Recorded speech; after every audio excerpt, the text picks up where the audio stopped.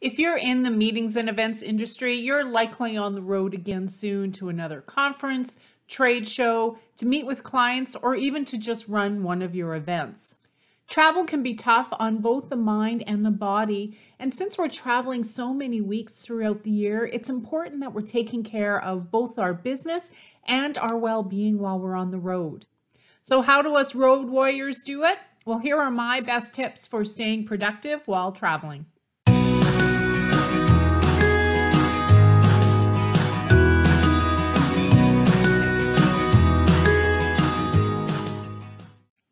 Hey friends, it's Leanne, and all of us in the meetings industry are on the road so often that it's really hard to find balance when we're never in one place for a really long time.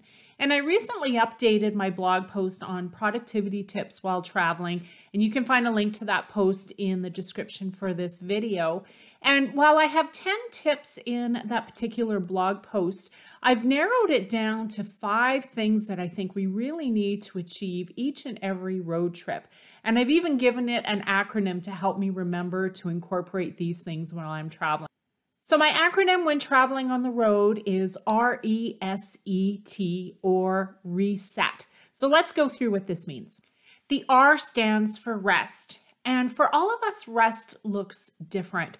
For some of us, it means keeping a strict sleep schedule, especially when we're bouncing around from time zone to time zone. Sometimes rest is just reading a book and getting caught up on some things that you normally wouldn't get to do when you're distracted at home or at the office. So make sure that you're incorporating some rest somewhere in when you're traveling so that when you do need to be on when you're traveling, you are on and you're being at your most productive. E stands for eat, or eating well. And in our meetings and events industry, this one is so tough. We're at conferences and receptions where we're having wine literally with every function, carbs lining the buffet lines. It's really, really difficult to stick to our diet and our eating regimen when there's so many temptations at all hours of the day and night when we're traveling in our industry. So set some boundaries for yourself so that when you do get back from the trip, you feel like you haven't completely fallen off the rails with your diet. S stands for strategic projects. This is my favorite.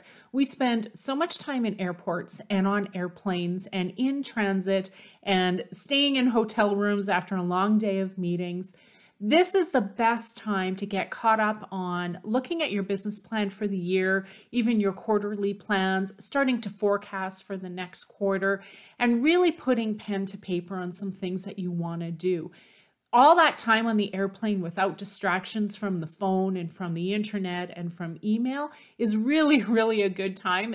So take a look at the calendar that you've set out for your next trip and find some pockets of time when you can build in some strategic thinking.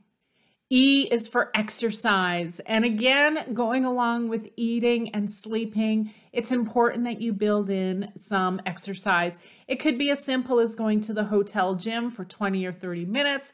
It could be as easy as going for a quick run around the block for 10 or 15 minutes, or even just a brisk walk to the coffee shop for 10 or 15 minutes to elevate your heart rate.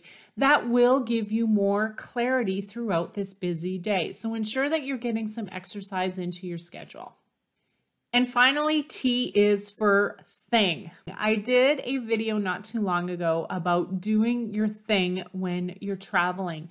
And I feel strongly that if you find something, an activity of sorts that really defines who you are and grounds you, it makes this business trip more of a leisure trip where you're combining leisure and business together and you're getting back to doing the things that you love to do.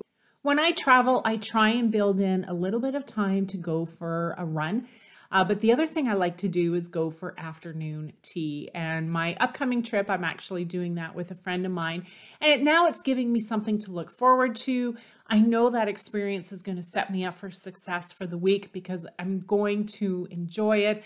And it's something I really like doing. Now, if you're not sure what your thing is, just look at the things that you love to do when you're at home. It could be visiting breweries or wineries, Could be going to the library and finding a good book to read. Whatever your thing is, try and find a way to incorporate that into your next business travel trip.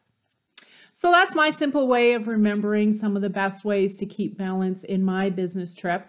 And there certainly are some more tips that I incorporated in that blog post I mentioned earlier. But now I want to hear from you. I want to know what your tips are for staying productive while traveling, because I can always use some more tips when I'm on the road. I hope this vlog and accompanying blog posts have given you some tips to use the next time you're on your next business trip. And if you are at an industry event and I'm there, please come by and say hi. And if you haven't started following my YouTube channel, now is the time to do it. Just click subscribe on my YouTube channel and you'll be notified anytime new content hits the channel. I hope to see you soon, everyone. Have a great week. Bye.